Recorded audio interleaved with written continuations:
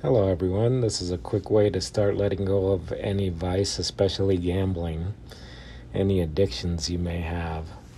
Let's look at the definition of gambling: to take a risky action in the hope of a desired result.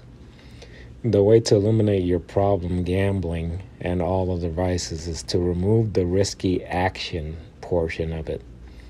This would be, let's say, the most risky action is funding. That's the worst of it all. Take away the buying part of your vice. And I don't mean, start stealing from other people. I mean, just don't take money out of your pockets anymore for anything that's an addiction or addictive habit. There are a lot of ways to continue doing what you love doing without adding the funds to it, And in the poker world, it's called a free roll.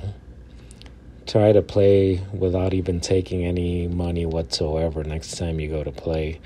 If you're playing a bar or something, just take money for a restaurant experience and drinks and things like that, but don't take it to play. Never use your money to fund any of your vices. That's the key right there. An example in my case is alcohol. I haven't purchased alcohol in over 10 years.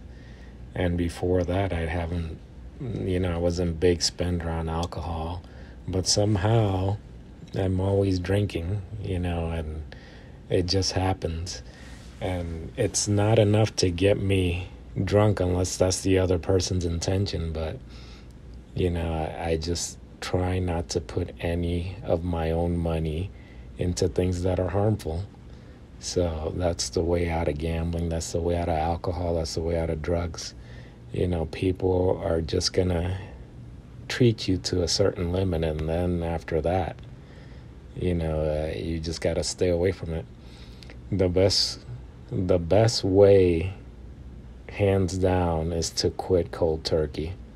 You do a 100-day challenge and just don't do it at all. This is the second route. It's less fun, but it's the best way. And once you reach your 100-day mark, if you want to keep going, you could keep extending it. But this is in every addictive vice you may have. This is the best way out of it. It's just a 100-day challenge. You don't do it at all.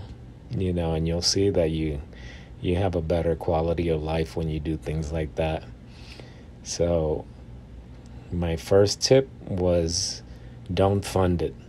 We went over the definition of gambling, and it's probably the definition of any addiction is you're putting your life at risk for a certain result. But the risk is in the money. If you're taking your money, your hard work money, that's it. This is it.